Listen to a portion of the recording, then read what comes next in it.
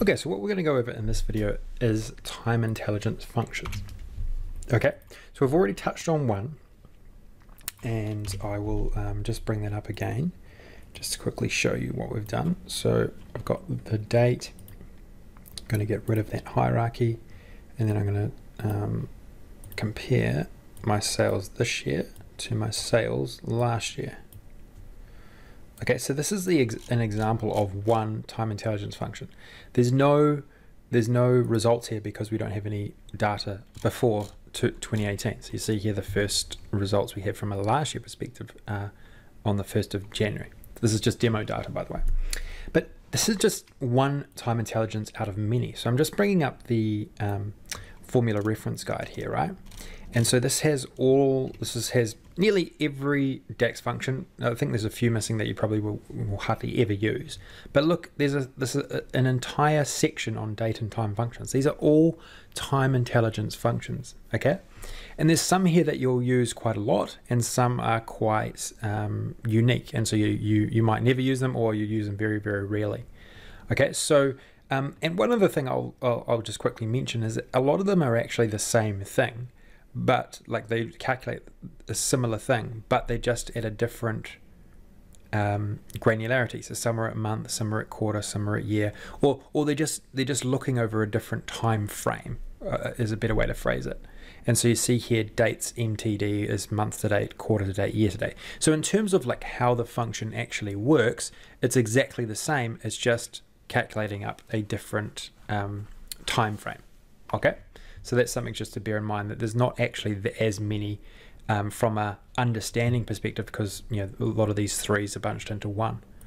Okay, so let's just go over a few others that I'd like to introduce you to, which I think you'll are worth you like diving into early on. Okay, so we've got sales last year here, right? I'm going to show you a function called DATEADD, which is actually my favorite time intelligence function, or my time comparison function. So I'm going to go DATEADD example here. Basically what DATEADD allows you to do, you put it inside of calculate, it allows you to jump between any number of time frames. So it's this sales last year that we used, that was a function called same period last year, that only allows you to jump 1 year. That's the only functionality with that function. But DATEADD, what it does is says it moves the given set of dates by a specified interval. So you can actually input a range of different intervals. And so I can just put dates here, my date column. Then I'm going to say, okay, well, I want to go -1.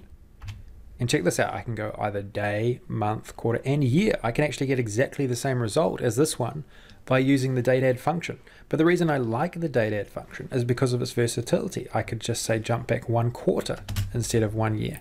And I could just go like this. I go enter, and I could drag that in, and now I'm looking at my quarterly values, right? So I'm jumping back 1 quarter prior. I could also change this to say 2 quarters. Maybe I wanted to go 2 quarters. Well, it's as easy as that. I could just change it like that. Maybe I want to look at 2 days ago. I could then change that to 2 days. You can even go plus if you really want, right? So you could actually go plus 2 days. And so there's a lot of versatility there. That's why I really like it. I think you'll like it too. So really spend a bit of time working through that one and thinking about all the great calculations you can do, not only just with that, but also what you could do post then as well. Say you wanted to work out, think about might want to work out the difference between today and yesterday. Well, this is how you would get there, right? You would say -1 day, and then you would create another measure like this. So you see here that this 25,327, it was the prior day, right? So say I want to work out the difference. Well then, and this is where you can, this is where measure branching comes into the fore. I can say daily difference, something like this, and then all I've got to do is total sales minus my DATEADD example, which was my previous day, right? I'd of course name that a lot better, but then now I'd have the difference. And so this is where time intelligence functions can take you. They can take you in many different directions depending on what insight you want to find. Okay, So let's do a couple more examples. So just to give you a much a bigger idea of what's possible here. Okay, so what maybe we want to calculate like a month-to-date value. Okay, so I'm gonna go sales MTD, a month-to-date. I'm gonna go calculate total sales, and there's another function which is just set up specifically for us. This is what's so great about time intelligence functions, is that there are a whole grouping of functions, of table functions that have been set up specifically just for time related insights. Okay, because if you had to write these out in full with the core table functions, they would actually be a lot more complicated, but they've made it super easy. So I can use a function, I can go and find DATESMTD here. So returns a set of dates in the month up to the current date. Okay, so I can go and then just all I have to do is enter the date table, the dates column, sorry, in my date table.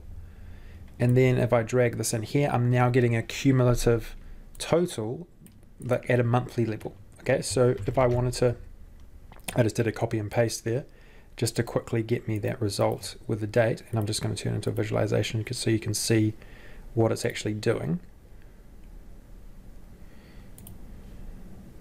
So you see here, I'm now getting an aggregate, I'm getting cumulative totals, month to date numbers shown in my visualization now, right?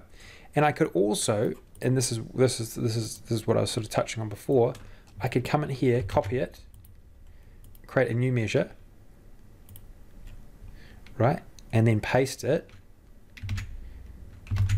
It didn't work.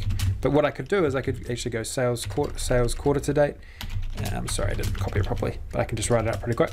So calculate total sales, right? And then instead of month to date, I could go and find dates quarters to date. So it's exactly the same thing. I'm just changing what the function is that I'm calling.